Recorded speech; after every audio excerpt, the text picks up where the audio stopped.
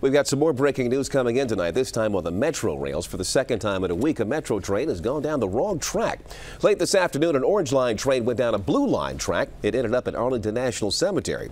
Jay Korf standing by now, live at the Roslyn Metro station with a look at all the chaos and confusion there. Jay, tell us about it.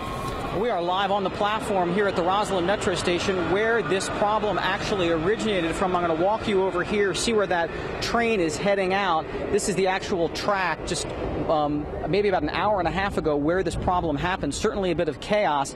Approximately 90 minutes ago, an orange westbound train, a packed one, left the Roslyn Metro station, and apparently due to, and this is confirmed by Metro, due to an electrical routing error, was actually identified as a Blue Line train instead of an orange train. The train was, of course, supposed to go westbound. It then headed south to Arlington Cemetery. Now, a spokesperson for Metro assures us that even though this was a mistake, it was on a correct track, meaning it wasn't heading in a direction in which it would have collided with another train. So there was, according to Metro, there was no safety issue, and they say it was not a major issue, and it caused about a 10 or 15 minute delay. But what we can tell you from a passenger who just moments ago emailed us pictures, she said that passengers were very upset. It caused a tremendous amount of chaos.